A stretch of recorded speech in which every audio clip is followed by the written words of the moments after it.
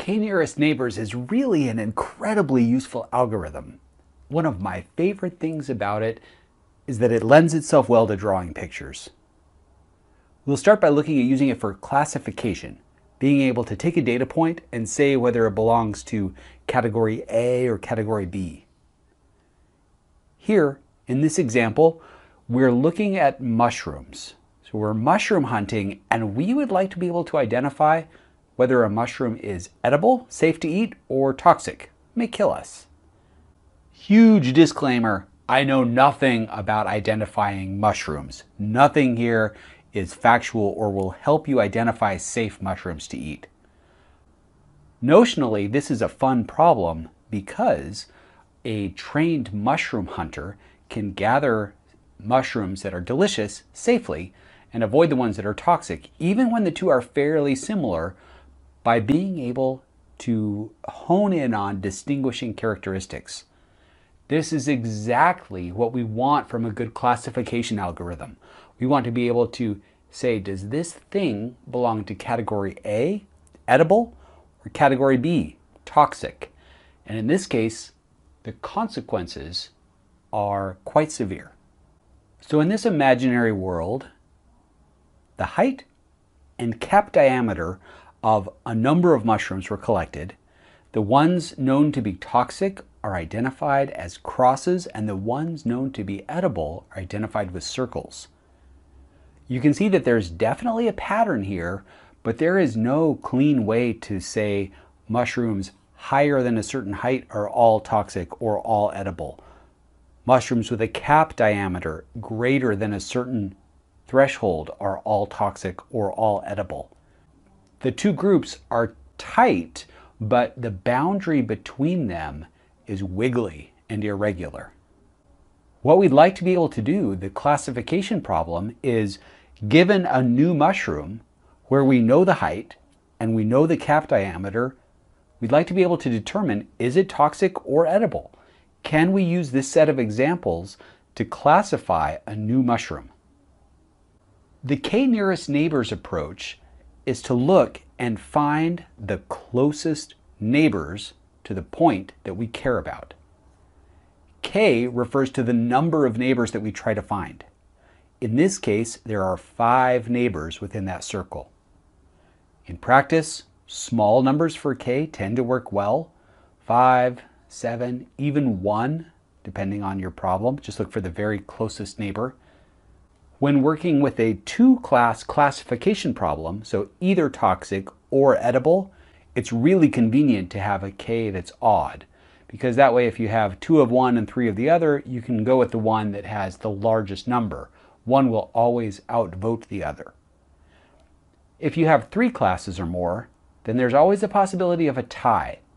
So you have to handle that tie in some way that makes sense given your data and the problem you're trying to solve. For now, we'll stick with a 2-class classification problem, and we'll stick with a K that's odd. So in this image, K is 5. All 5 of those neighbors are toxic. Therefore, KNN says a mushroom located at the plus sign with that cap diameter and that height will also be toxic. If we look at a different location, we can see where the plus sign is there with that cap diameter and that height, the 5 closest neighbors are all edible. So in that case, that would be predicted to be edible. In this location, the 5 closest neighbors includes 3 edible mushrooms and 2 toxic mushrooms. The edible outweighs the toxic, so that point would be declared edible. And you can see by looking at the plot that that definitely falls within the spread of the other edible mushrooms. So that's a very reasonable decision to make. Then, if we look at another point, if it includes, say, 4 edible mushrooms and 1 toxic mushrooms, definitely classified as edible. Here's one where we see a border case. In this location, we see a plus sign that seems to be very close to where the edible mushrooms are and the toxic mushrooms are. it technically includes 3 edible mushrooms and 2 toxic mushrooms, so it should be classified as edible. But if I'm looking at that, I'm thinking maybe that's going to be toxic. That's close enough to the rest that it might be toxic. So this is an example of where you may want to choose a different solution than a majority vote to determine your classification. That's a separate topic. We'll dive into that more in a later video. But this illustrates the concept of K nearest neighbors. You find the nearest K data points and you have them vote on what the winning category is. Now, the choice of K makes a difference. Let's say we also in this data set had an edible mushroom that we had found that has a cap diameter and height that places it out here amidst the other toxic mushrooms. Now, if we would like to know, if we would like to guess whether a mushroom with this cap diameter and height is toxic, we could say use a K of 1, find the closest neighbor, which is edible, and say, well, it's very close to this other edible mushroom that we found, so it's probably edible too. Now, if we have 100% confidence in our prior data and our labeling of that data, this is not a bad way to go.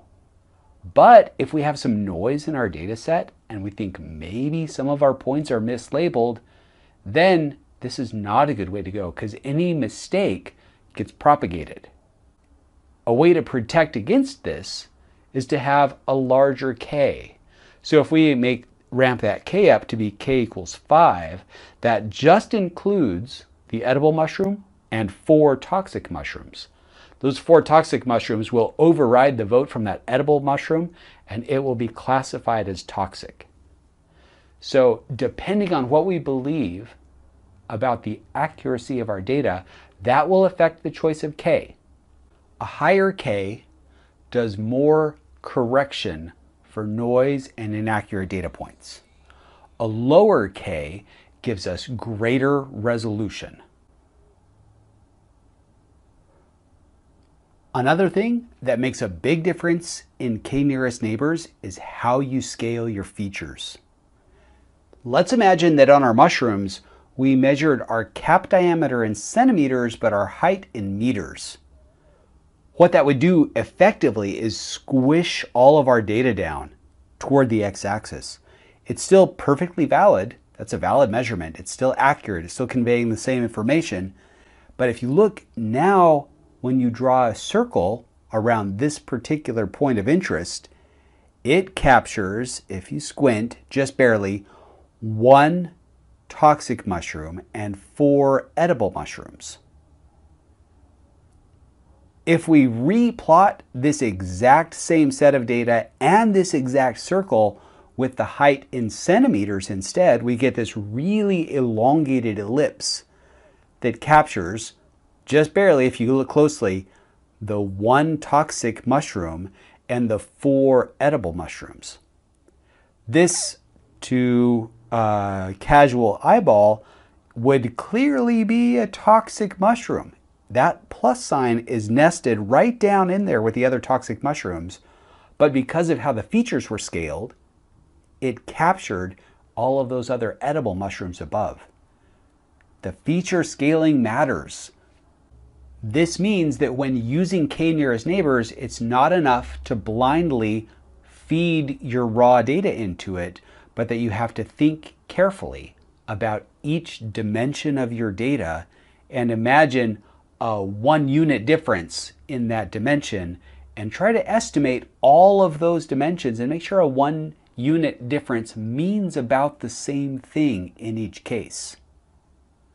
An alternative, which we won't go into in detail here, is that you can learn a feature scaling. You can adapt and shift those feature scalings to give you the best possible results.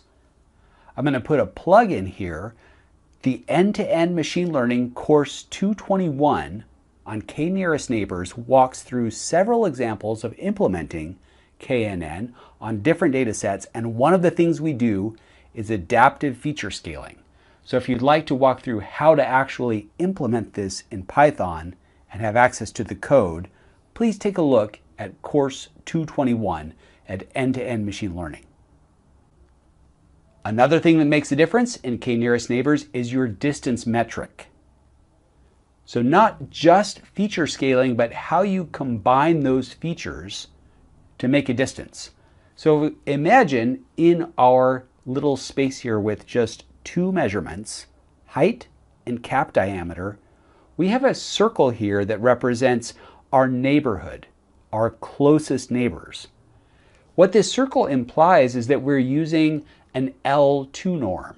We're taking the height squared and the cap diameter, the difference in cap diameter, squared, adding it and taking the square root, and that's the distance.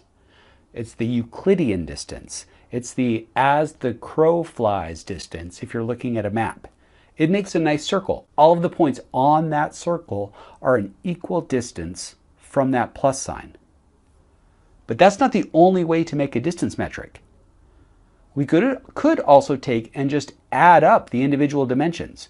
We could say the distance is the height in centimeters plus the cap diameter in centimeters, also known as the Manhattan distance or the Malanovas distance or the L1 norm. This is another perfectly valid way to create a distance. When working in just two dimensions, the L2 norm is a really convenient way to visualize distance. But when working with a lot of features, you get a very high dimensional space. There's some counterintuitive mathematical results that show that as the dimensionality of your space gets high, everything starts to gravitate toward being roughly the same distance apart in this L2 norm. But that's not true for the L1 norm. So if you have a high dimensional space, I really like the L1 norm for a distance. So this is something to consider when you're using k-nearest neighbors. If you're looking at, say, distances on a map, the L2 norm, the Euclidean distance, makes great sense to use because physically, that is the distance. That was the intuitive motivation for the notion of distance. But if you have a long laundry list of features, then the L1 norm or some other distance metric may be a better way to go. There are exotic distance metrics that you can use. I really like the L1 norm because it's so simple to explain and compute. We can use k-nearest neighbors not just with continuous data like height and diameter, but also with categorical data. So imagine now we're looking at mushrooms in a different way, and it's actually the cap diameter combined with the cap shape, whether it's indented or rounded, whether there's a little divot in the middle or it's nice and convex all the way across. This cap shape is a either or, the way we've represented it, categorical. It's either indented or rounded. And so that means all of our mushrooms either fall on this line that lines up on the next to indented or this line that lines up next to the rounded. And then the cap diameter is a continuous variable and it's spread across. If we want to use k-nearest neighbors here, we can do the same thing. We can treat it the same way. For instance, if we want to know, we find a mushroom in this location that's indented and it has this cap diameter, we'd like to guess whether it's toxic or edible. We look for, in this case, the 7 closest neighbors, k equals 7.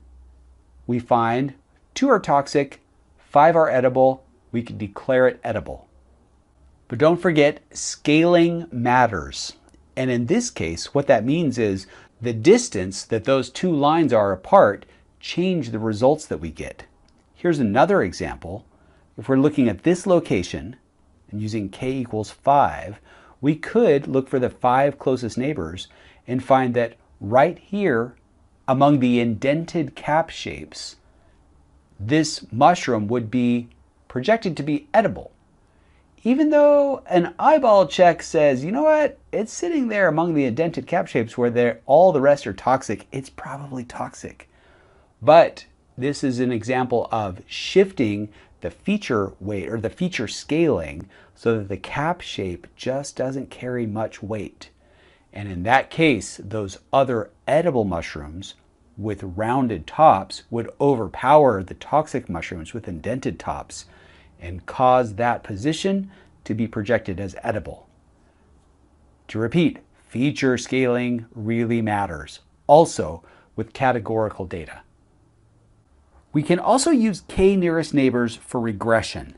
That is, if we don't want to assign a category to a data point, but we want to assign a value to a data point. Let's step back and say, now we're not interested in categorizing whether a mushroom is toxic or edible. We're interested in estimating the mass based on the height and the cap diameter. We've collected some data points for a given height and for a given cap diameter. The number represents the total mass of that mushroom. And you can see as the cap diameter gets larger, as the height gets larger, the mass gets larger. That makes sense. That makes sense all around. Now, if we want to look at a new point, we find a new mushroom, we know its height, we know its cap diameter, and we'd like to estimate its mass, we can use k-nearest neighbors to do that too. We look, for this case, k equals 5. We look at its 5 closest neighbors. We list all of their masses, 51, 52, 59, 67, 73, and we can take the average of that. In this case, that is 60.4. So by that scheme, we would estimate that this point has a mass of 60.4 grams. Now, looking at that, you might decide that's a good estimate. You might decide it's not. It is to the right of 67, but that 67 is already kind of low, between 51 and 59. So maybe that's about right. If we take a median, we get a 59, which is even lower than our 60.4. So maybe that's a better answer, maybe it's not. What you use depends on you. This is a choice that you get to make about the model. You can think of it as a hyperparameter. It's something that you choose, and the way to choose is you run them both on data that you already know, and you see which gives you the better result. So two equally valid ways to do it.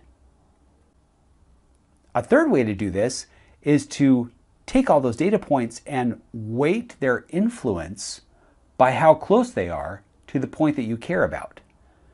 So in this case, we do take our 5 closest neighbors, but some of those are much closer than others. 51, 52, 73 are kind of all out closer to the borders, to the edge of that circle. 59's in the middle. That 67 is really close. So using that, we give the closest data points the most weight. And if we weight this, then we might find that the weighted mean would be higher, closer to 67, maybe 66. Again, depending on the nature of the problem that you're solving, you can choose to use a weighted voting scheme. Such schemes exist for categorical data as well. You can, depending on how close the data points are, they can have a larger or a smaller vote. So k-nearest neighbors, in my opinion, is highly underrated. They have 0 training time. They're lazy, which means there's no model to train. All the calculation they do is when you ask it to do inference, when you ask it what the category of or the value of a new data point is. So that means there is no training time at all.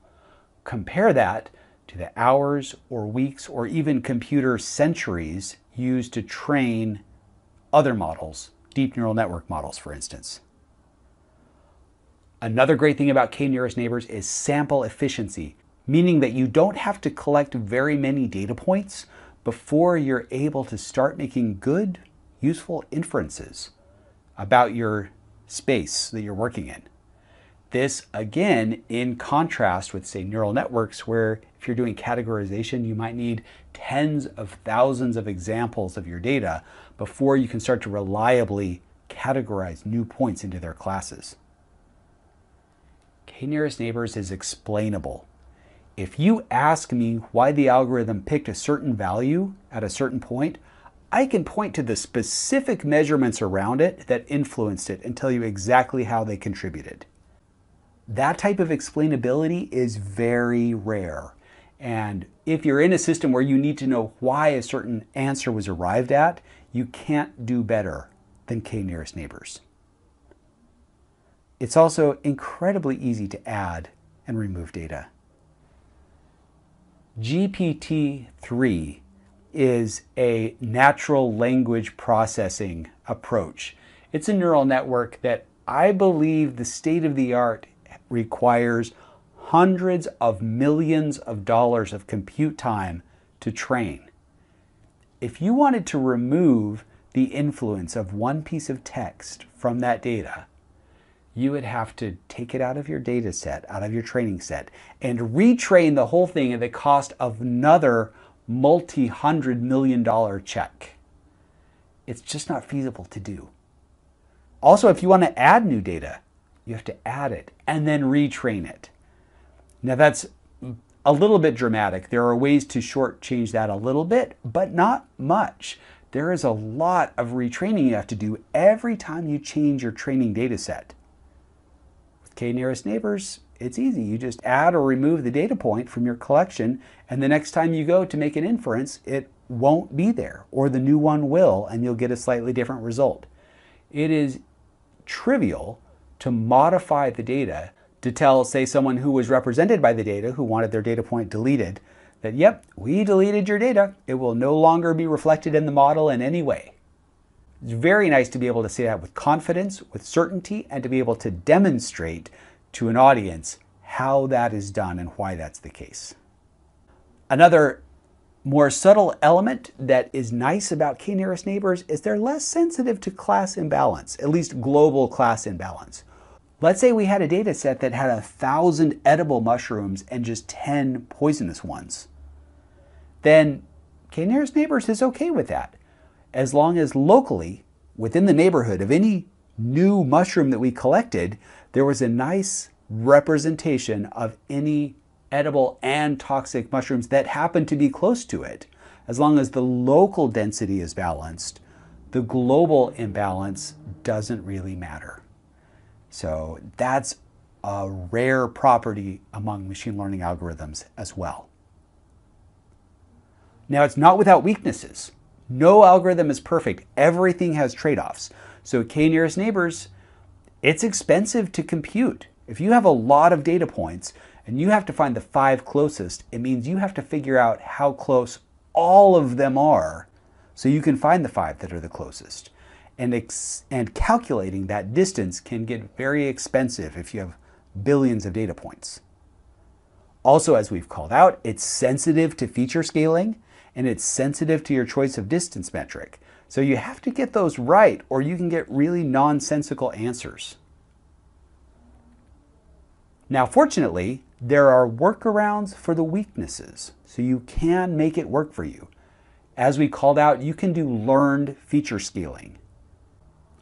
Even though it is expensive to compute the distance for the whole data set, there are clever data structures like KD trees and ball trees that I won't go into right this moment, but what they allow you to do is just compute the distance for a small chunk of the data. It lets you say, hey, I'm looking for a data point in this region, and then it lets you focus on the data points in that region and just calculate the distance to all of them. And you can use that to save the huge computation of computing the distance to all of your data points. Also, there's this really clever thing called data reduction. If I have 10,000 edible mushrooms, but let's say that 500 of them are nearly identical, I can throw most of them out and just keep one good exemplar, one good prototype that shows what I'm looking for there. And that way, when I have a new one that I want to check out, if it's similar to that, it'll be able to pick it up by k-nearest neighbors, but I don't have to keep all 500 examples of it. So by doing clever data reduction, making sure that the examples you keep are spread nice and evenly across your feature space, you can still get very high quality answers, but at a small fraction of the data storage and compute requirements. I will call out that methods for doing data reduction are a topic of active research. This is not a solved problem. Good data reduction methods depend very much on the nature of the data and the problem you're trying to solve. But here's a plug for if you're looking for a good data algorithmic research topic, you could do a lot worse than efficient data reduction in K-nearest neighbors. I hope I've sold you on the fact that K-nearest neighbors is a solid machine learning algorithm. It doesn't get as much love as deep neural networks, but it should. It is robust. It is the crescent wrench of the toolbox. It works pretty well on almost everything if approached carefully. If you'd like to learn more about it, I have a course that I mentioned, Course 221 in End-to-End Machine Learning, where we code it up from scratch in Python. We apply it to 4 different data sets, one with penguins, one with zoo animals, one with diamonds, and one with interpolating elevation in maps. And we show how to implement some of these things like automatic feature scaling that lets you step up your K-nearest neighbors performance. Thanks for tuning in. Bayesian inference is a way to make guesses about what your data mean based on sometimes very little data. The way it works is tricky, but it's not magic. It's definitely something that you can wrap your head around, and it's not impossible to do so. My goal is that by the time we're done talking, you'll have a pretty crisp picture of how it works. Bayesian inference is just guessing in the style of Thomas Bayes, who was a nonconformist Presbyterian minister. He wrote a couple of books, one about religion and one about probability. So Bayesian inference is just guessing in the style of Bayes. So to illustrate it, imagine that you're at the movies and someone drops a ticket. You pick it up and you can see them from behind. You know they have long hair, but you don't know whether they're a man or a woman, so you have to make a guess. Based on what you know about the attendees at your movie theater, you might say, "Excuse me, ma'am, is this your ticket?" Now imagine instead that this person is standing in line for the men's restroom. Knowing this extra piece of information, you might make a different guess. Bayesian inference is a way to capture this common sense knowledge about the situation and help you to make better guesses. So to put numbers to this dilemma at the movie theater, let's assume out of 100 women at the movies, 50 have short hair, 50 have long, and out of 100 men at the movies, 96 have short hair and 4 have long. In this case, we can see that there are definitely more women with long hair than men with long hair. So it's a safe bet to assume this person's a woman. Now we just made a subtle assumption that there are about the same number of men and women at the movies. This assumption no longer holds when we move to the men's restroom line. Here, let's say there are 2 women out of every 100 people and 98 men, maybe women keeping their partners company. There's still one with short hair and one with long hair. It's still half and half long and short hair, but now there are 4 times as many men with long hair than women with long hair in this group. Now the safe money is to bet that this person is a man. So to draw this a little differently, out of 100 people at the movies overall, we'll make this assumption explicit that 50 of them are women, 50 of them are men, so this is how the different categories break down. In the line for the men's restroom then, they break down a little differently. So to translate this to math, the probability that a person is a woman is the total number of women divided by the total number of people, 50%. Similarly for men. Moving to the men's restroom line, the probability that someone is a woman is 2%, 98% for men. Now, Bayes' theorem is a little bit tricky, so to be very precise, we're going to have to talk math. So if you bear with me for just 3 probability concepts, we'll lay the foundation for presenting Bayes' theorem. The first one is conditional probabilities. If I know that a person is a woman, that's the condition, what's the probability that that person has long hair? So it's written as probability of long hair given that a person's a woman. So to get this, we just divide the number of women with long hair by the total number of women, 50%. And this doesn't change whether there's 50 women in your group or 2 women in the group. Still, if we know that a person is a woman, the probability that they have long hair is 50%. We can do the same thing with men. Probability that someone has long hair given that they're a man is 4%. So conditional probabilities, if I know that B is the case, what's the probability that A is also the case? This is not, you can't reverse B and A and have this be true. So for instance, if I know that the thing I'm holding is a puppy, what's the probability that it's cute? The probability is very high. If I know that the thing I'm holding is cute, what's the probability that it's a puppy? Well, it might be a puppy, it might be a kitten, it might be a hedgehog, it might be a small human. There's lots of things that it could be. So the probability there is less moderate. So these things are not interchangeable in conditional probabilities. Now, concept 2, joint probabilities. So what's the probability that a person is both a woman and has short hair? So to calculate a joint probability, you first find their conditional probability. Well, if I know that they're a woman, what's the probability that they have short hair? And then you multiply that by the probability that they're a woman. So in this case, 0.5 times 0.5, we get a 0.25, which is exactly what we knew it was going to be. And the same is true for all of our different conditions. So we can do this for the men's restroom too. The probability that someone is a man and has long hair, 4%. Someone is a woman and has long hair, 1%. Joint probabilities are different than conditional probabilities. Here, the probability that A and B is the case is the same that the probability that B and A is the case. So the probability that I'm having a jelly donut with my milk is the same as the probability that I'm having a milk with my jelly donut. These two conditions, these two situations are identical, so we can swap the order. And finally, concept 3, marginal probabilities.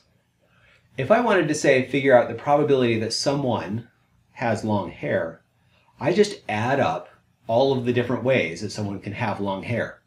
They can be a woman with long hair or a man with long hair. In the men's restroom line, that's a 1% probability plus a 4% probability, or a 5% probability overall. And you can do the same thing for short hair, 95%. Now, this last concept finishes our foundation. We can get to what we really care about. We know that this person has long hair. What's the probability that they are a man or a woman? This is a conditional probability, but it's the reverse of the one that we know. And we don't know how to answer this yet. So, this is where Thomas Bayes comes in. He noticed something really cool. You can calculate the joint probability that someone is a man and has long hair using the formula we saw before. And you can also calculate the joint probability that someone has long hair and is a man. Now, these are different formulas, but remember, joint probabilities don't care about the order. So these two things are equal, which means the stuff that they're equal to on the other side are also equal to each other. And we can do a little algebraic sleight of hand. And now we have a formula for what we want to know. If someone has long hair, what's the probability that they're a man? We have this expression to the right. We can genericize that with A's and B's, and now we have Bayes' theorem, one of the top 10 most popular math tattoos of all time. So using this formula, we can go back to the movie theater and plug in what we know. We know that the probability that someone is a man. We know the probability that if they're a man, they have long hair.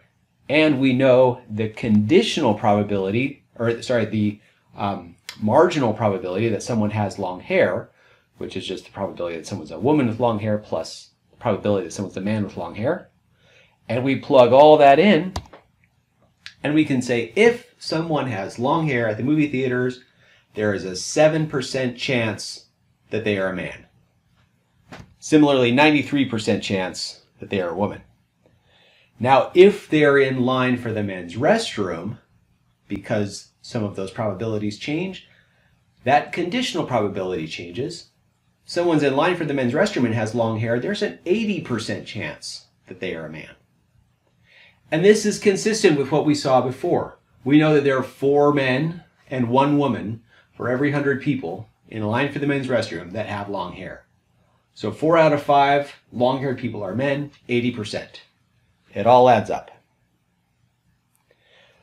So this example shows the mechanics of how to get Bayes' theorem and how it works. In practice, it's usually used a little differently. So to show this, we'll have to do a little bit of a detour and first talk about probability distributions.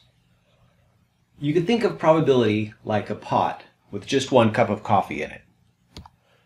You can fill up, if you just have 1 cup to fill up, you can fill it all the way to the top.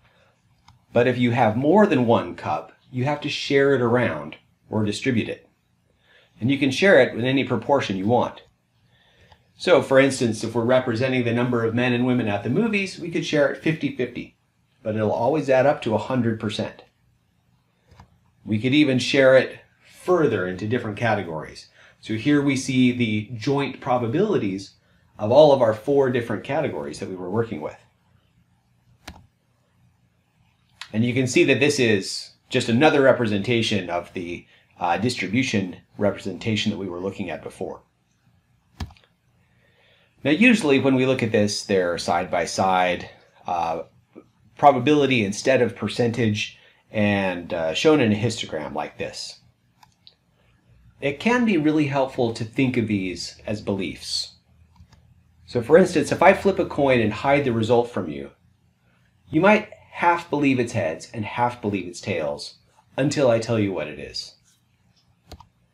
If I roll a die and hide the result from you, you might believe about 1/6 that it's a 1 or a 2 or a 3 or 4 or 5 or 6 until I show you the result. So these are what you believe. Probabilities can represent what you believe about something before you measure it. Similarly for Powerball tickets, and even for things that are more complicated, like let's say the height of adults in the United States in centimeters. You might believe that there's a very small chance that they'll be over 210 centimeters and a smallish chance that they're less than 150 centimeters, and then assign various amounts of this belief to all of the ranges in between. It still adds up to 1. It's like a bunch of cups of coffee lined up in a row, and you put a little bit in each one. The cups in the middle have more. And it shows how your belief about some individual is distributed before you've actually measured them.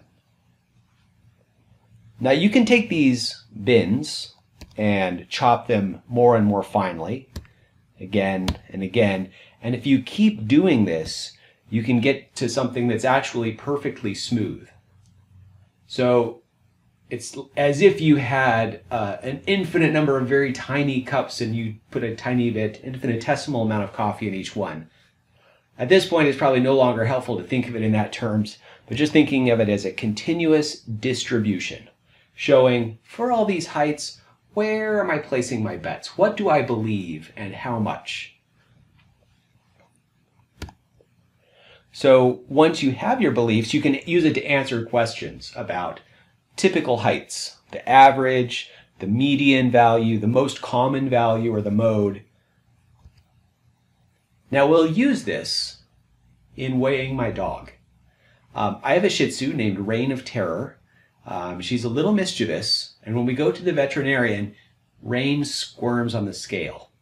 So every time we weigh her, we get a different weight. This last time we got 13.9 pounds, 17.5 pounds, and 14.1 pounds. What we want to know is how much Rain weighs. And this will be the basis for a decision. This is important. If her weight has gone up, her food intake will have to go down. And for her, this is a matter of life and death. So we don't want to make the wrong assumption and draw the wrong conclusion. So if you've ever taken a statistics class before, you know you can take these measurements, add them up, get the average, 15.2 pounds. You can calculate the standard deviation of these three measurements and also the standard error and come up with a 1.16 pound standard error, which when you show it graphically, this red curve now shows the belief that results from those three measurements, the distribution. The peak of that hill is at 15.2 pounds, and one standard deviation on that curve is our standard error of 1.2 pounds. So you can see, looking at this, that yes, it's most likely that she's 15.2 pounds, but there's a lot of that curve that sits outside of the range of 14 to 16. So yeah, she's probably between 14 and 16 pounds, most likely between 13 and 17 pounds, but she might even be lower than 12 and higher than 18. That is a really wide range, and it's not a great basis for making a decision. Now you can see the three measurements there, those three white vertical lines, and you can see why our belief is so dispersed, because those three measurements are pretty dispersed. It's hard to capture all that in one distribution. So let's try it again with Bayes' theorem. So the way we'll do this is, instead of A and B, we'll substitute in W for her actual weight and M for the measurements that we took. Now this term over here, the probability distribution of the actual weight, is our prior. This is what we believe about her weight before we put her on the scale. The probability given a weight of getting certain measurements are the likelihood associated with those measurements. And then the posterior is what we believe about her weight given those measurements. So you can think of this as, we start with a belief, we take some measurements and we update it, and then we have a new belief when we're done. This term on the bottom we're going to ignore for the most part. It'll be a constant, but it's called the marginal likelihood. So we're going to start by not assuming anything about her weight. Could be 1 pound, 10 pounds, 20 pounds, 100 pounds. We're going to let this be uniform and we're going to let the data speak. So now our formula looks like this. We can further simplify it. And so we want to calculate this. We want to calculate the probability of our measurements occurring given a weight. And we want to do this for all of the possible weights. And then we'll end up with a new distribution, which is our belief. What's the probability of each of those weights occurring given the measurements? So these two things are identical.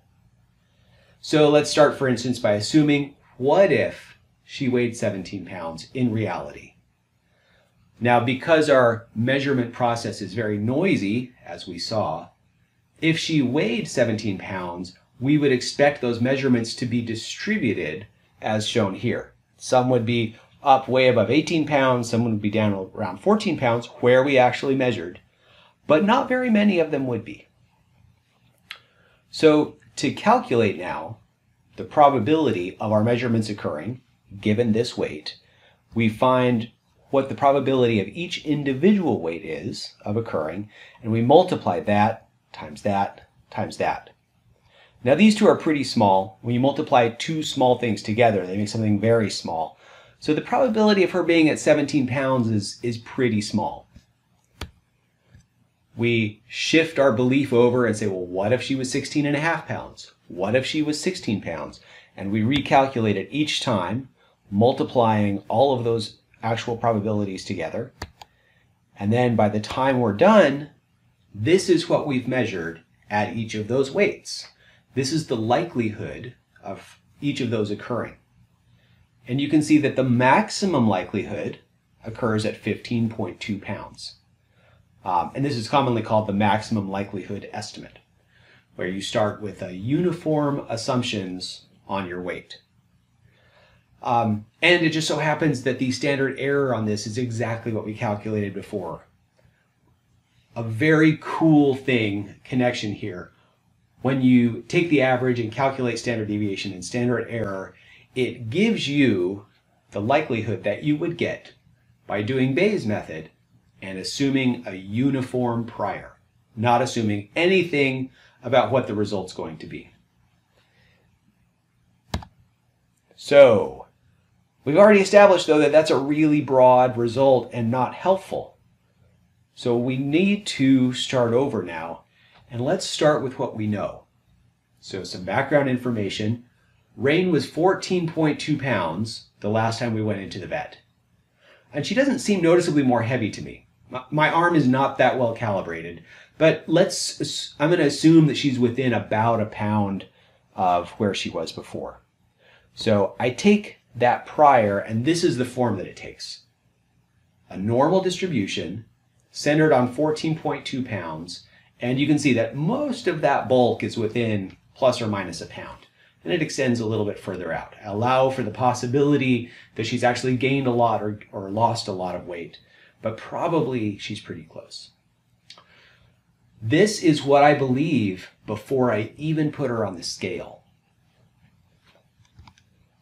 This is the probability, the probability of her being a given weight. So this time we're not neglecting the prior term. We're not setting it constant. We're going to use it. And the way this plays out now is we assume, okay, what if she were 17 pounds? Well, we need to multiply that now by the probability of our prior showing that she's 17 pounds, which actually makes that quite small. Now we calculate and multiply the three probabilities of our measurements occurring. So now we have something small times something very small times something very small. So we get a very small result probability that she actually weighs 17 pounds. And now we repeat this process at 16.5 pounds and 16 pounds and 15.5 pounds and 15 pounds all the way through. And then by the time we're done, we tally up all of those and we get this new posterior distribution.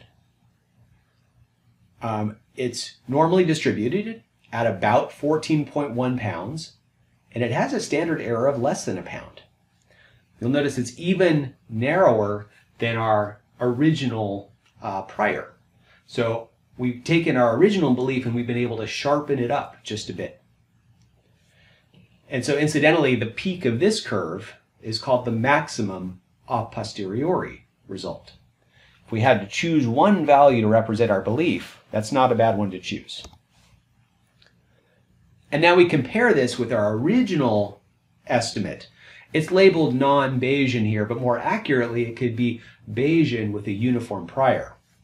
You can see that it is much broader, and also the peak of that curve is in an entirely different place.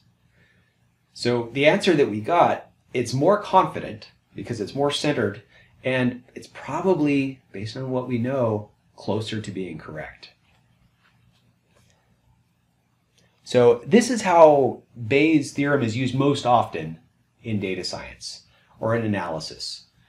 It's a prior that you then update based on your measurements to sharpen up and get a revised set of beliefs. So there's a lot of times that it makes sense to use Bayesian inference.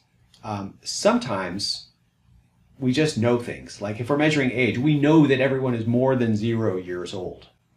And so we can take that information and build it in, and we can get sharper estimates with fewer measurements. Now, so it should, if you're paying attention, make you a little bit nervous. We humans are actually not always aware of what we believe, and putting it into a mathematical distribution can be very tricky. More importantly, The reason we're measuring something is because we want to learn about it. We want to be able to be surprised by our data. So if we believe something that's not true, it can make it hard or impossible to learn from our data. I like how Mark Twain phrased this. He says, "It ain't what you don't know that gets you into trouble. It's what you know for sure that just ain't so." So the way to avoid this pitfall is to always believe things that we think are impossible, at least just a little bit. So by leaving this room for something to be possible, we can do like Sherlock Holmes says, and once you've excluded the impossible, then whatever remains, however improbable, must be the truth. We don't want to exclude the improbable out of hand, because then we're left with nothing. Alice, in a conversation with the Red Queen, summed it up well too. "There's no use in trying," she said. "One can't believe impossible things." "I dare say you haven't had much practice," said the Queen. "When I was younger, I always did it for half an hour a day. Why, sometimes I've believed as many as 6 impossible things before breakfast." So the secret to using Bayesian inference well is to keep believing impossible things. Thanks for your attention. Here's how you can get in touch with me if you'd like to carry on the conversation. I look forward to talking with you again soon.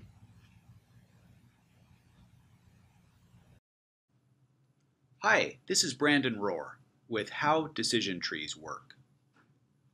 Decision trees are one of my favorite models. They're simple and they're powerful.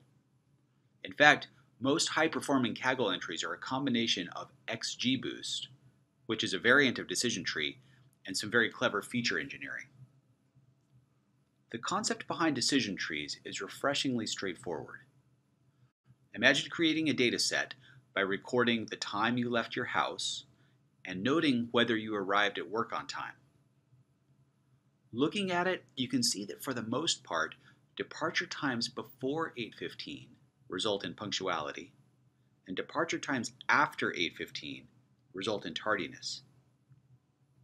You can summarize this pattern in a decision tree. The very first branching point is the question, did departure occur before 8:15? There are 2 branches, a yes and a no. For consistency, we'll keep all of our yeses on the left. Placing this decision boundary divides the data up into 2 groups. And although there are some stragglers and exceptions, the overall pattern is captured by placing this decision boundary at 8:15. If you depart before 8:15, you can be reasonably sure of getting to work on time, and if you depart after 8:15, you can be reasonably sure of being late. This is the simplest decision tree possible, a single branch. We can refine our estimate of punctuality by subdividing both the before 8:15 and the after 8:15 branches. If we add additional decision boundaries at 8 o'clock and 8:30, then we can divide up our arrival estimate more fully. Those before 8 o'clock are confidently on time. Those between 8 and 8:15 are probably on time, but not guaranteed to be so. Similarly, departure times after 8:15 can be divided into those after 8:30, which are almost certainly late, and those before 8:30, which still have a small chance of being on time. This decision tree has 2 levels. Decision trees can have as many levels as you want. Most often, each decision point or node has only 2 branches. This example has a single predictor variable and a categorical target variable. The predictor variable is our departure time, and our target variable is our punctuality, whether or not we're late. Because it has only 2 distinct values, it's categorical. Decision trees with categorical targets are also called classification trees. We can extend this example to the case where there are 2 predictor variables. Consider both the departure time and the day of the week. We'll start counting at Monday equals 1, so Saturday equals 6 and Sunday equals 7. Inspecting the data, we can see that on Saturday and Sunday, the green-filled donuts, representing being late, extend further to the left. This means that leaving at 8:10 is probably sufficient to get you to work on time on a weekday, but probably not on the weekend. To represent this in a decision tree, we can start as we did before by putting a decision boundary at 8:15. Any departure times after 8:15 are likely to be late. Departure times before 8:15 are inconsistent. Before, we assumed that they would be on time, but now we can see in the data that that's not entirely true. To make our estimate better for the weekends, we can subdivide the before 8:15 departure times into weekday and weekend. Now, a weekday departure before 8:15 is confidently on time. However, weekend departures before 8:15 are mostly on time, but not entirely. We have updated the decision tree with a node that reflects this new decision boundary. Now we can further refine our estimate by subdividing our weekend pre-8:15 departure times into before and after 8 o'clock. Before 8 o'clock, almost all of the arrivals are on time, and between 8 and 8:15, the majority of them are late. Now we have our two-dimensional decision tree neatly divided into 4 regions. 2 of them reflect on-time arrivals, and 2 of them show late arrivals. This is a 3-level decision tree now. Note that not all of the branches need to extend down to the same number of levels. Now we can look at an example with a continuous target variable rather than a categorical one. When a model is used to make predictions about continuous numerical variables, it's also called a regression tree.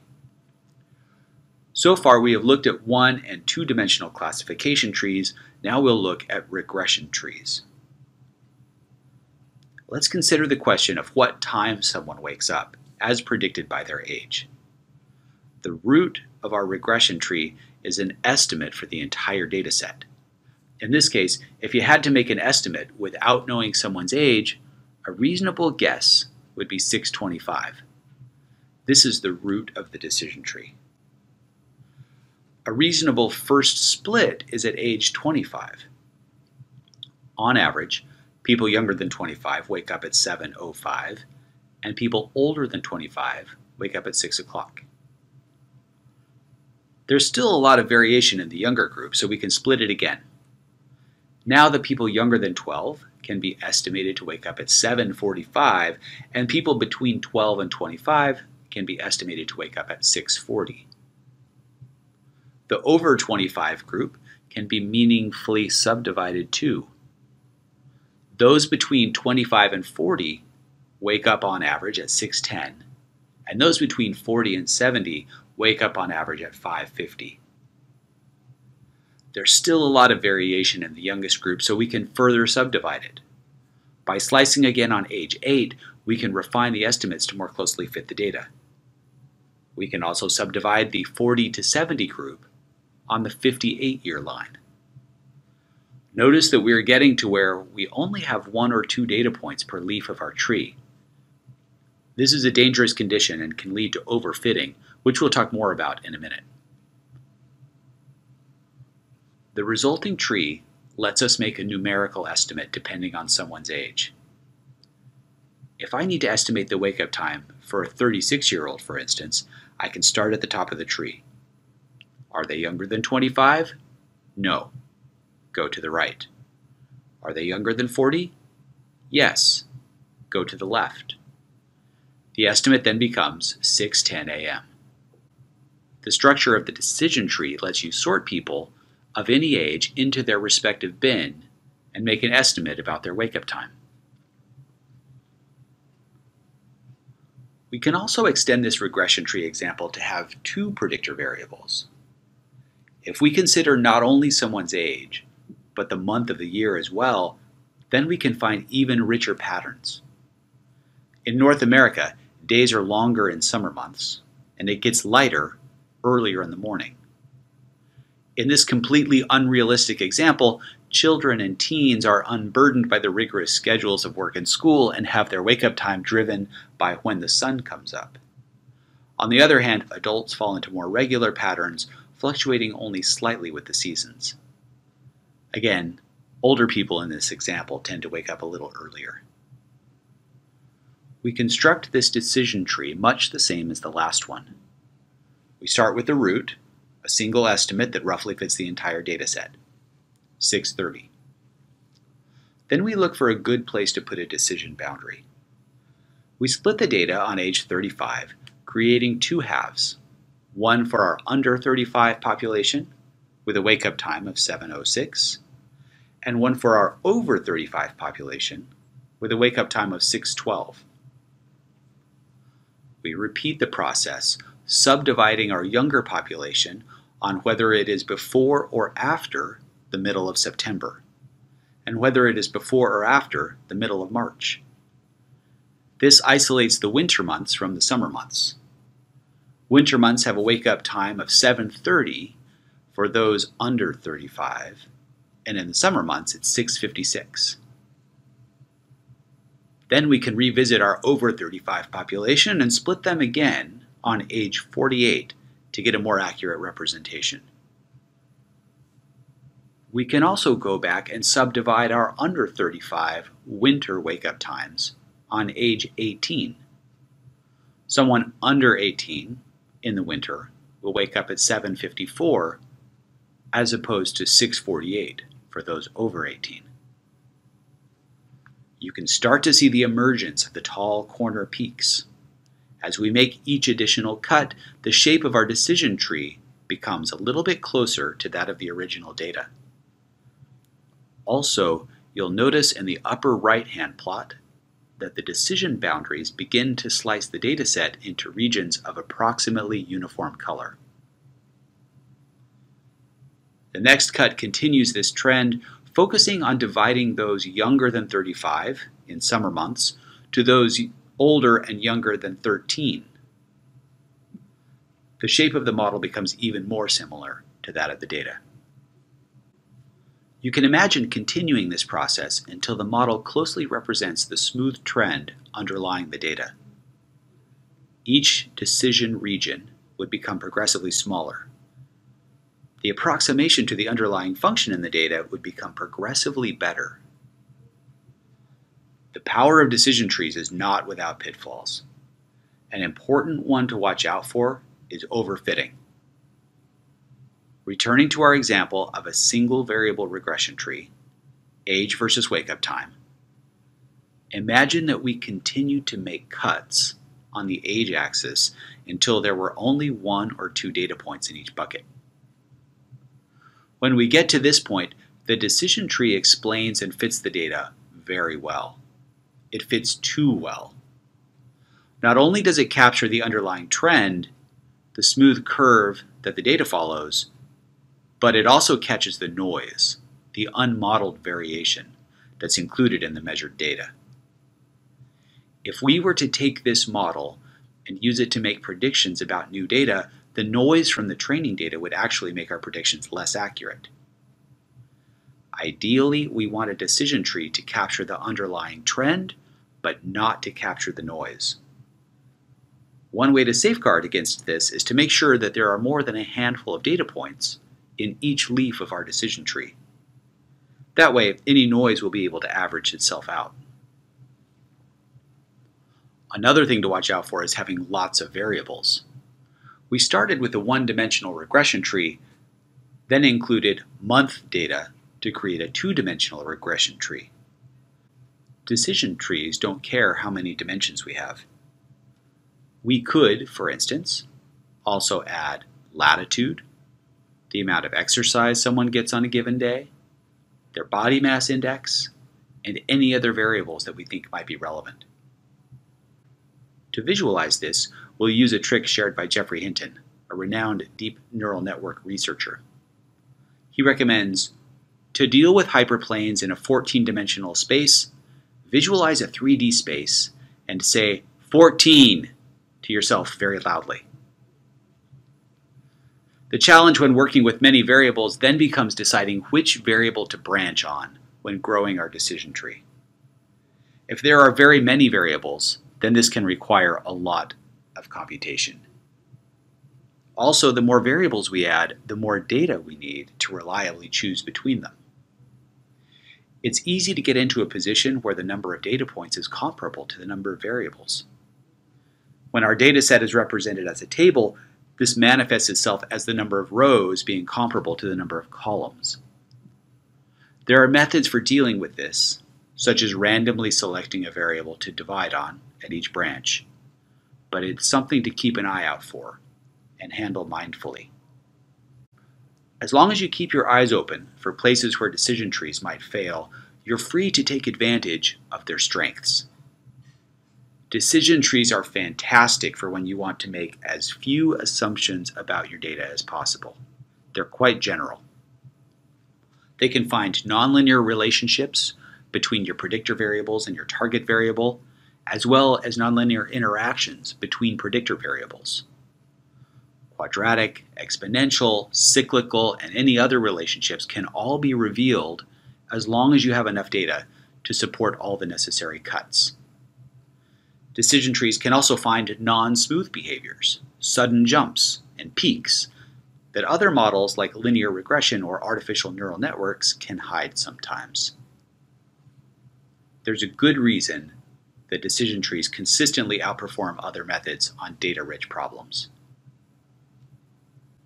Thanks for tuning in, and I hope this is helpful in building your next project.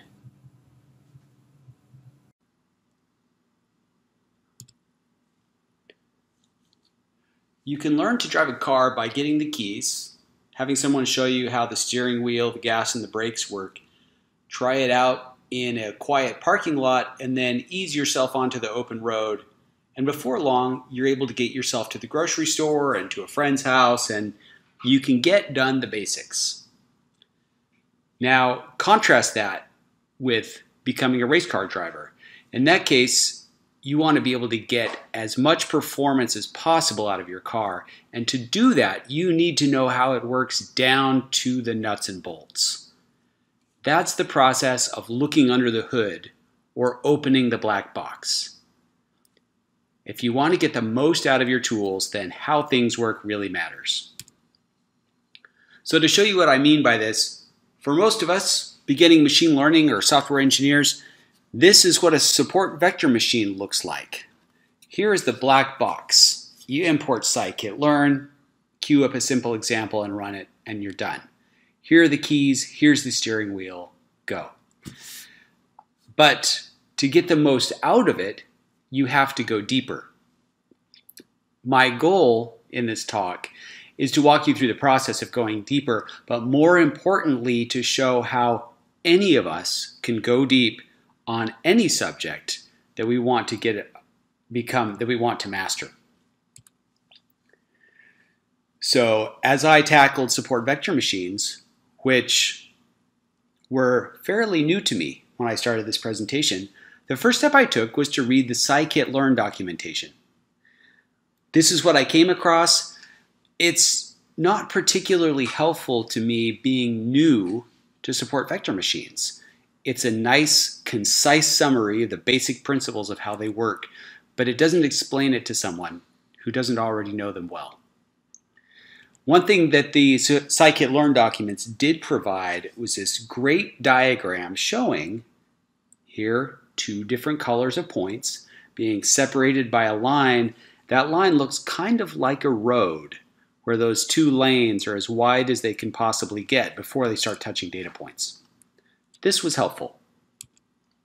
My next step was to go find a nice tutorial and read it. I found one that was highly recommended and started reading through it.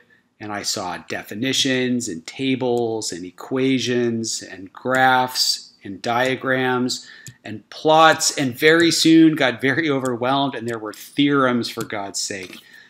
And I felt strongly that it was probably important stuff, but it was not very accessible to someone who is new to the topic.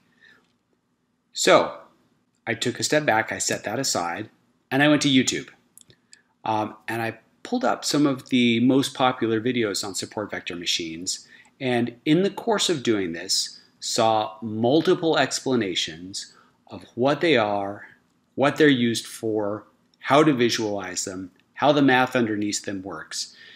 And the principles finally started to click. They began becoming clear in my brain. Following this, I went and found some more blog posts, again from a variety of posters, each with their own way of visualizing how they work, of explaining the principles behind it, and now the equations and the math and the definitions started to make a little sense. Enough so that I, in the next step, started to try to explain it to myself. And the way I do this is by drawing pictures. And so I started illustrating some of these concepts in a way that would make sense to me in my brain. Now that the ideas underneath support vector machines, at this stage, they're crystals, they're nuggets, but they're a scaffold, but they're not fleshed out. So to do this, I find it very helpful to choose a toy example. This is a bit of an art, it's trial and error, but finding an example that's simple enough that you understand it completely and you know exactly how it should work, but it's just complicated enough to illustrate the principle. So for this one, I settled on fruit. So imagine that we have fruit. It can either be small or large or yellow or purple. Now, any small fruit is a plum. If it's yellow, it's not yet ripe, but if it's purple, it's ripe and good to eat. Any large fruit is a peach. If it's yellow, it's great to eat, but if it's purple, it's rotten. You don't want to eat it. So in this example, we have in the world of peaches, there's a size axis and a color axis, and you can see the good things to eat are at the upper left and the lower right. Now, in this example, once you have this example, if you can get it to where you can explain it to, roughly like a 12-year-old, a 6th grader, which means that you use words and ideas that are common, no jargon, or if you do use a jargon term, you explain it thoroughly. So here's my attempt to do that for support vector machines. So imagine you have peaches, and they can be any color between yellow and purple, and you would like to figure out which ones are good to eat. You'd like to know, in fact, if you get a new peach based on its color, whether you should eat it or not. So what you do is you get a bunch of peaches, and you grab one and you try it. You get one that happens to be yellow, you taste it, it's good. So you make a green circle and put it at the point that represents its color.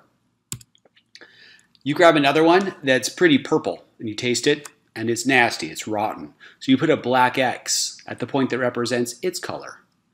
And you do this again for a few more peaches, some yellow ones, some purple ones, some ones in between. And before long you have a data set that looks like this. The green circles all show good peaches, the black X's show bad peaches. Now that you have all this data, you would like to make a prediction. Based on a peach's color, do you expect it to be good to eat? Support vector machines allow you to do this.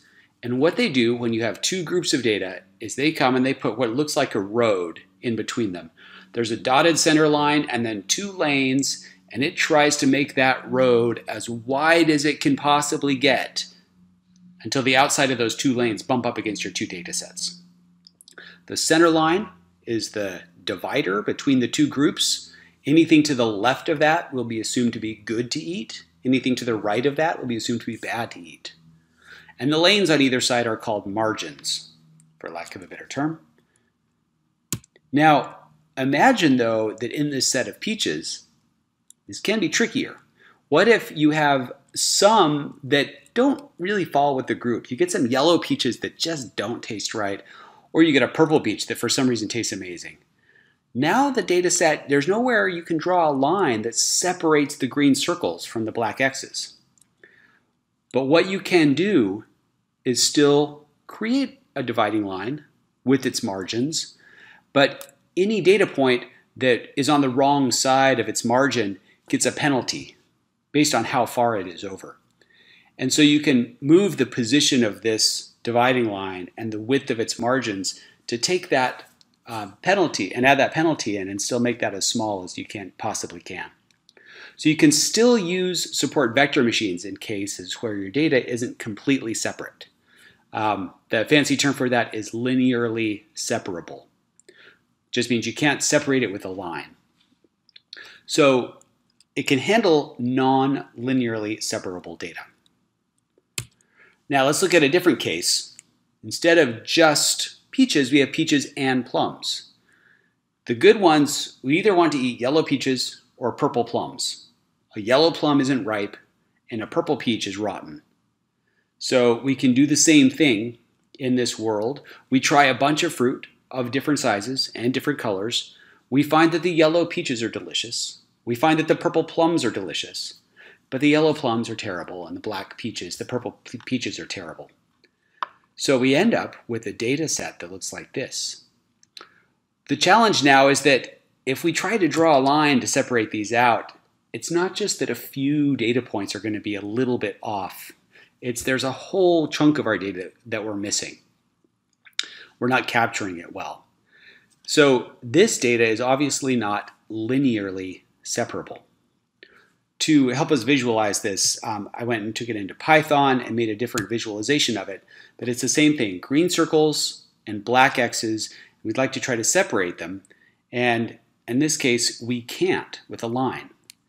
Now, support vector machines have an answer to this. What you do is you imagine that all of these data points are not on a flat plane, but they're on a sheet of rubber. And you can pick that sheet of rubber up and you can stretch it and bend it and warp it however you want. And you can probably visualize here that if you take that and bend it just right and slice it, you can separate out the good to eat fruit from the bad to eat fruit. And this is exactly how you would do it. If you can now, with a single straight slice, you can separate these things out nicely. This trick of bending your sheet of paper, of warping it, is called the kernel trick. And it refers to how it's calculated. But in practice, all you need to know is you can take this space that your data is in, this paper that it's on, and twist it and bend it however you want. You can take and hold down the middle and pull up all four edges. Or you can pull up all four edges and pull up the middle and leave a little ring low around the middle, or low around the center. Or you can take it and pull it up and pull it down and make it like an egg crate so that you can capture really irregularly spaced data, and with a single slice, you can separate it all out from each other. So the kernel trick is really powerful. And in fact, there is no limit to what you can do with this space to bend it. To illustrate another way that it's powerful, let's consider a slightly different problem. Now we have fruit. We don't care about the size, but we have 5 different colors. Green peaches are unripe. They're not yet ripe. Yellow peaches are ripe, so they're good. Orange fruit is an unripe plum, and a purple is a ripe plum. And then a black fruit is rotten. So the good ones to eat are the yellow peaches and the purple plums. Any other color is bad to eat. Now you can see that all of this data, it's just on one line, but there's no nice way to slice it to separate the green circles from the black X's. Now we can use the kernel trick. We can take that line essentially and bend it however we want. One way to do that is to just make a single bend in it, like a smiley face. And you can see that, great, we bent it, but still those circles and X's are not laid out so that with a single cut, we can separate them from each other. Now, the cool part about the support vector machine kernel trick is that you can come back and bend your space again in a different direction. So this represents a 2-dimensional kernel. And now it's not too hard to see that with the right slice, you can come in there with the plane and separate out those green circles from those black X's. Now, if you look carefully, you'll notice that this slice is actually not exactly the one you'd want. It kind of misses, but you can imagine where it would go to separate those out. So here we did two different warpings. We took our line and we bent it one direction, and then we bent it another direction.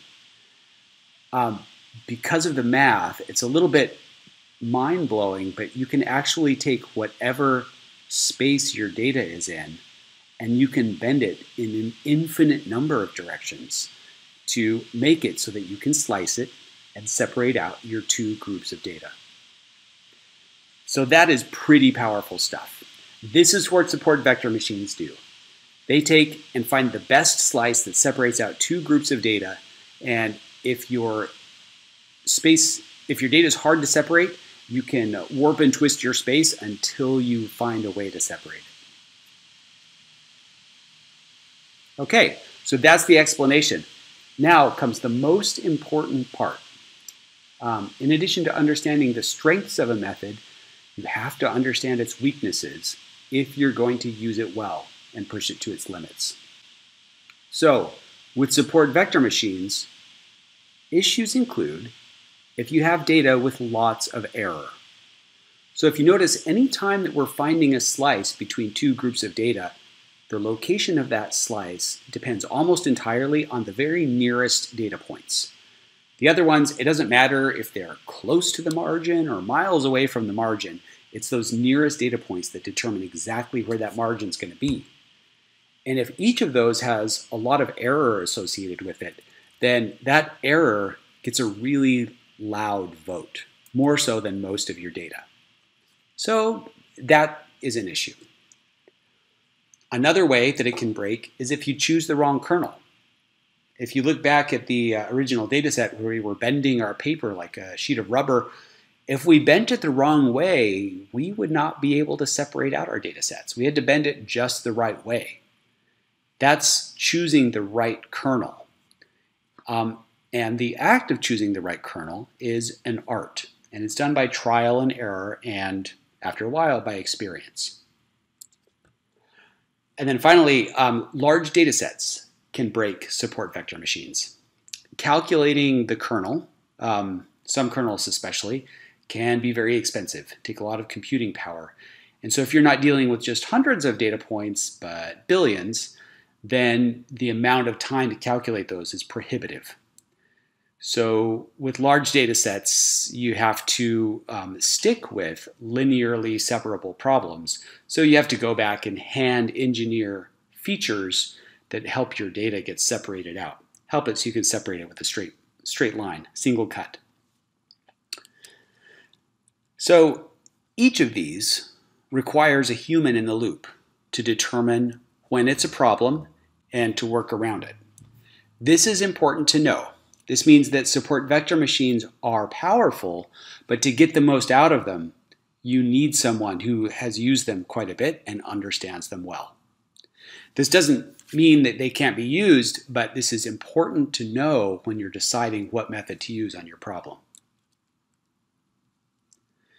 Now, taking a step back, that was a quick walk through support vector machines. Hopefully you understand it now a little bit better than you did before if you were new to it. And now going into another project, you know what you need to do to make good use of it. A comment on the process. We went through this together. There was no formal education, no coursework, no textbook, no professor, no permission granted, no special libraries, nothing purchased. This is all information that's out there. This is something that you can do with any tool you want. You can take and open the box and see what's inside. You can lift up the hood and you can see what the pieces are and how they work together. It's not an easy process, and sometimes it's quite painful, but it is something that you have at your disposal. And it's something that, in the cases of my key tools, I have found it very worth my while. So I encourage you, when you have something that you think you might need to use heavily, take some time, open the box, figure out how it works so you go from a grocery getter to a really high-performing race car. Thank you.